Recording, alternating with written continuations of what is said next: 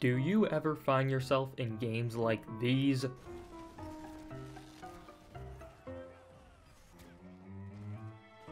Does that make you want to do this?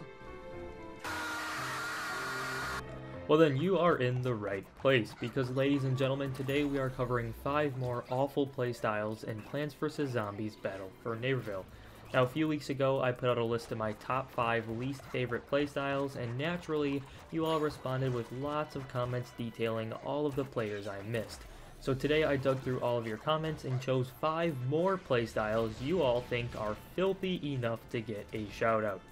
So if you haven't seen the original video, go check that one out. I'll put a link to it in the description, but otherwise the 5 new horrible playstyles we covered today will be in no particular order. And make sure to stick around to the end of the video because I have a challenge for you. Alright, enough intro, let's jump into playstyle number 1.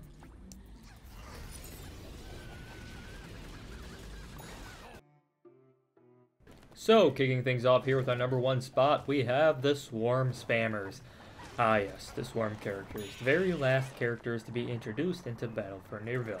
Now what makes TV Head and Wildflower extremely annoying is when your opponent does nothing but hide behind corners and spam their explosive drone ability.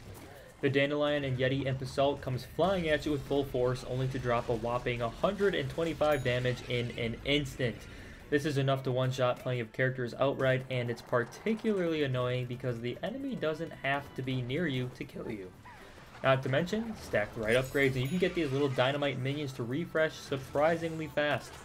Overall, this playstyle is perfect for the hidey-hole corner campers who don't feel like shooting and who would rather kill their foes in a poof of rage.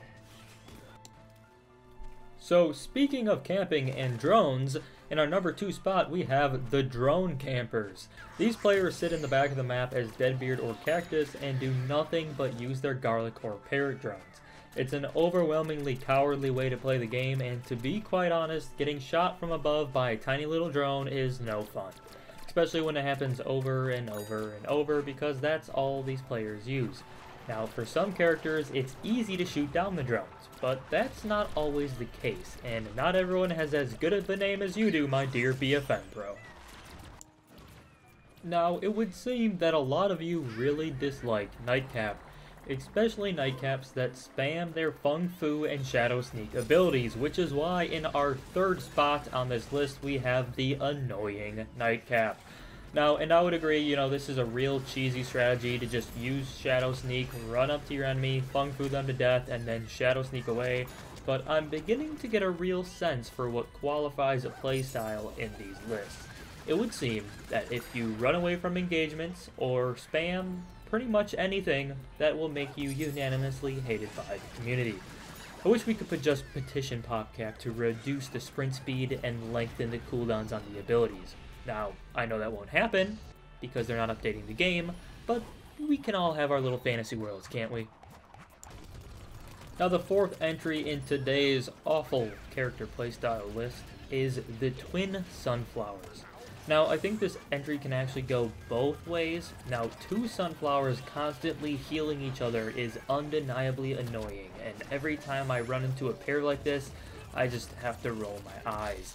Now, unlike the Scientist, which has to heal by shooting his gun, the Sunflowers can easily heal, shoot, and move fast, all at the same time, proving to be a very lethal combo.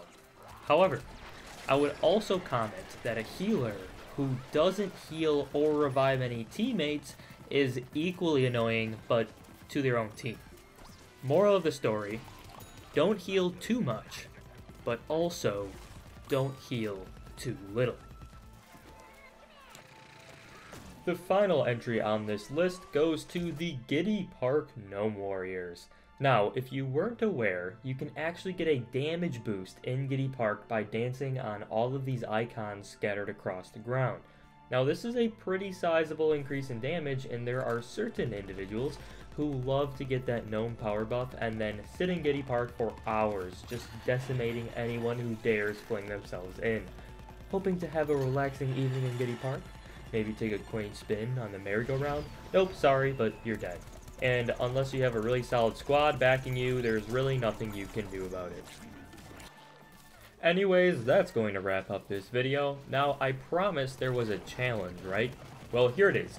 Now, between last video and this video, we now have 10 awful playstyles.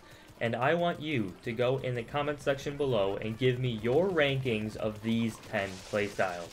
Let's see which ones are truly the most hated after all. Anyways, thank you so much, enjoy the day, and I'll see you next time. This is Psycho Sibs Gaming, signing out.